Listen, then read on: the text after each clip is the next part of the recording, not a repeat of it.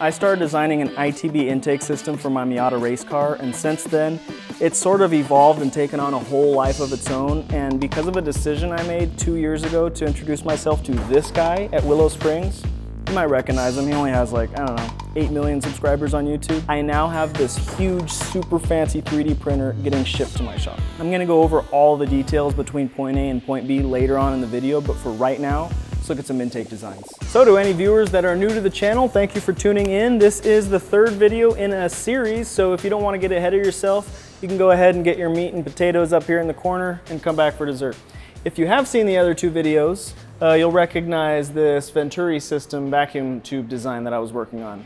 So a couple of you guys pointed out that the tube's quite small, so it's not going to be able to move very much air, which I agree with.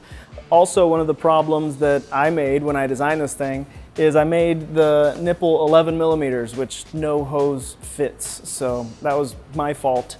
But there are a couple of other issues that I want to point out that make me not want to go this route, but don't be dismayed. There is still hope for the multi-length runner design, and I'll get to that in a minute. So one of the issues is the air has to pass around the vacuum tubes themselves because they're inside of the airbox. So that creates an obstruction, and it's going to create turbulence because, whoa, I'm okay. So this is what the tubes are going to look like inside of the airbox, and the air has to go around these things. It's going to tumble, it's going to create turbulence, it's not going to get a smooth flow of air through the runners. The other issue is the diameter of the choked off portion itself. I mentioned how this diameter times 4 is still more surface area than the diameter of the original stock throttle body. So at stock power levels, it wouldn't create a restriction, but at some horsepower level, it's going to create a restriction. And I don't know exactly what that is, but it's going to be a lower horsepower level than this would create a restriction if I kept the diameter that it will enter the throttle body. I do agree with those of you that said that this tube is not big enough to have any significant effect on power levels. So what are we gonna do? We're going to do what some of you have also suggested and make it an electromechanical system. So the air in this design is going to enter the manifold right before it all goes into the intake valve, and the tubes themselves are going to be bypassing the throttle bodies completely, which will make them as short as they can possibly be. I've also increased the diameter of these tubes to say 15 millimeters or 5/8, something like that, so that you can have a more substantial airflow going through them. It'll make more of an impact at high RPM, which is what we're hoping for. But the valves, the solenoids, they can be closed at low RPM, so you get the full performance benefit of the long runner. I think this way right here is probably the better way to do it. So the control system will look something like this, where it looks at the RPM of the engine and the throttle position, and if they both meet the requirement, it'll open the valve, so you get that high RPM benefit. And I also think it'd be a good idea to have some sort of fail-safe in the design, so if the valve gets stuck open for some reason, if the computer sees that the throttle position is low and it's not getting any vacuum, it's just going to cut the engine off completely so it doesn't run away. The whole reason I'm doing this in the first place, which is connecting cylinder 1 to cylinder 3 and connecting each cylinder to the next one that's going to call for air, is because I'm hoping that it's going to create more of a uniform flow inside the airbox itself. What happens when the intake valve closes, it pushes all the air back out of the velocity stack that it was coming through, and the air changes direction inside of the airbox. So I'm hoping by creating more of a gradual transition from one cylinder to the next, it's going to keep the air in more of a constant motion. So many of you have pointed out how a 180-degree bend in the intake runner, it's not a good thing. I recognize that, but I want to keep the bend because I want to keep the runner as long as possible, and I want it to fit in a certain external dimension so it fits underneath the hood. So what I'm doing is I'm redesigning the plenum to give that air as easy of a passage to make that turn as I can possibly give it. So you can kind of see what's going on here. I'm trying to give the air a constant circular pattern so that it doesn't have to change directions as it goes into that velocity stack.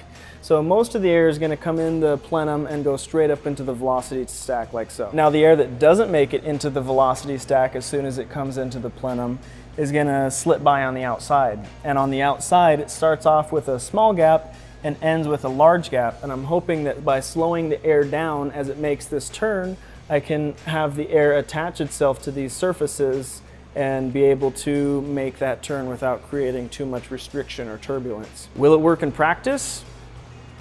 I don't know. Another interesting feature that this design has created is this.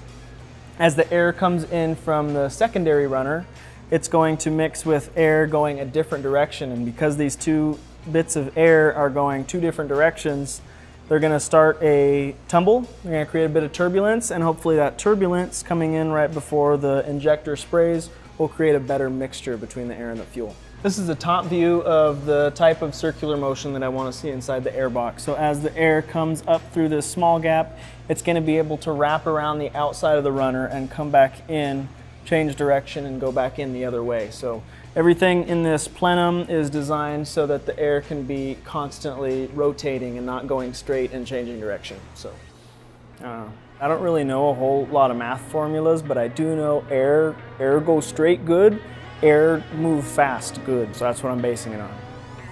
I want to be transparent with you guys about myself for a moment. So I dropped out of high school when I was 16. I didn't do too well in school. I didn't get my high school diploma. I've since gotten my GED. That was about a year ago.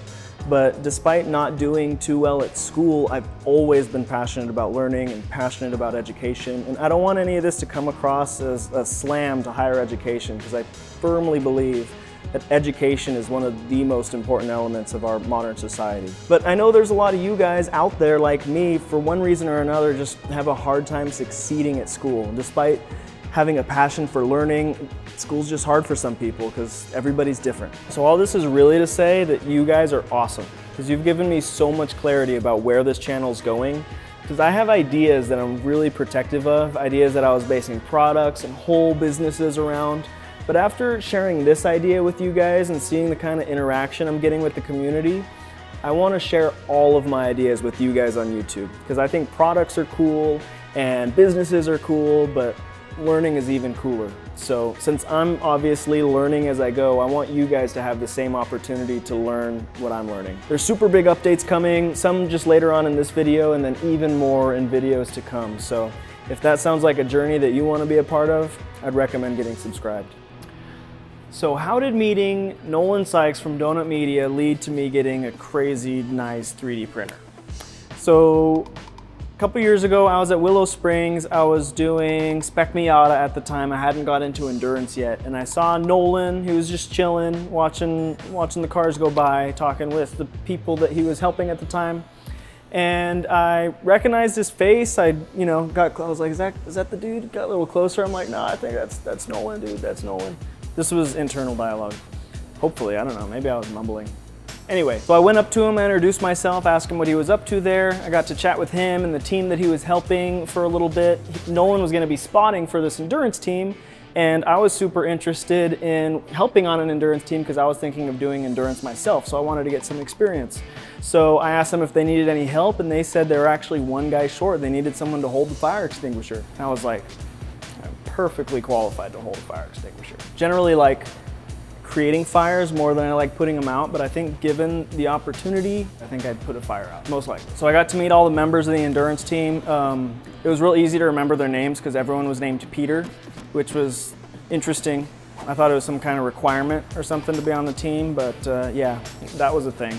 No, but the team itself is called Technik Competition, and what they do is actually really cool. They're a 501c3 charity, and they're in the business of helping people get education, get better careers, even start businesses. And they want to use the motorsport community as a learning tool and also as a recipient of putting back into the community the skills and the value that they've created in individuals' lives as they've helped educate them. So I helped Technik a few more times with some of their endurance races, but fast forward to just a few months ago, and head honcho Peter hooked me up with this dude named Owen. Now Owen's been 3D printing for a long time. He's going to school to be a design engineer, and he wants to start a 3D printing business. So him and I got to sharing some ideas with each other. We took our ideas to Peter, which were about starting a 3D printing business, and he really liked the idea and he wanted to invest. So now, as part of Technik, we have access to a huge CNC routing table, a 3D scanner, and pretty soon a massive 3D printer as well. It's a Modix Big 60. It's about 2 feet by 2 feet by 2 feet, really monstrous machine. So the amount of items that we're going to be able to produce with these things is pretty huge. There have been some people that have reached out to us already. I designed and printed a AFM delete tube for a 1.6 liter Miata. We're designing a window bracket for a Porsche 356 race car. We have a super cool off-road light down in the video's description, and we're building brackets for different models, specific race cars and off-road trucks. to make it a quick bolt-in solution so you don't have to make your own bracket or drill holes where you don't want to. So because the large format 3D printer isn't here yet, there are certain things we can't make right now, but feel free to reach out because we can still model and we can still print things that are maybe slightly smaller in dimensions on the smaller printers that we do have. So now back to the printed intake system, let's talk about some problems. So these listed are obstacles that I'm currently facing with the prototype print. Maybe some of these will be relieved with the higher quality 3D printer, but let's go over, see what we're dealing with. The ASA, I'm not a huge fan of because it seems to separate between the layers. It seems to be a problem with the material itself because I've seen other articles online talking about it. So that might not be my ideal material for the plenum. The carbon fiber polypropylene, on the other hand, has excellent layer adhesion, but it's super hard to print. It's always a trade-off, isn't it? So the problem on the O-ring groove that most of you are suggesting to me, because I might be switching from ASA to a different material for the plenum, I don't know if I'll be able to include that groove in the model. I might have to cut it in after it's printed, so that would definitely be a challenge. But if I can keep the print from warping at the bed level, I can include the groove into the product and I won't have to worry about cutting it in afterwards. As I talked about in the second video, it's really time consuming to take apart, so doing multiple dyno runs is currently a challenge, but it's all getting redesigned anyway, so that might not be an issue anymore. Or might be more of an issue. Things you learn. And the last thing is I was considering thermoforming the upper plenum out of polycarbonate. Now that the design is more sophisticated than it was before, I don't know if that's going to be possible, but it would certainly be cool to be able to see the stacks through the plenum. So I would like to be able to do that, but we'll see how much of a trade-off it's going to be on the design. So don't click out just yet. There's one thing I wanted to, that's two things. There's one thing I wanted to point out about Donut Media before the video is over. So it's obvious Donut makes really cool car content, but what's not so obvious is how they present themselves with this energy that you definitely don't have to come from some royal racing bloodline or even be a mechanic to think that cars are cool. There's so much gatekeeping around certain communities, and what Donut does really levels the playing field and makes it more accessible for the average person to get into cars and into car culture and enjoy the community that we all love. So thank you for what you do, Donut Media. I hope y'all enjoyed this video, and I hope I see you in another.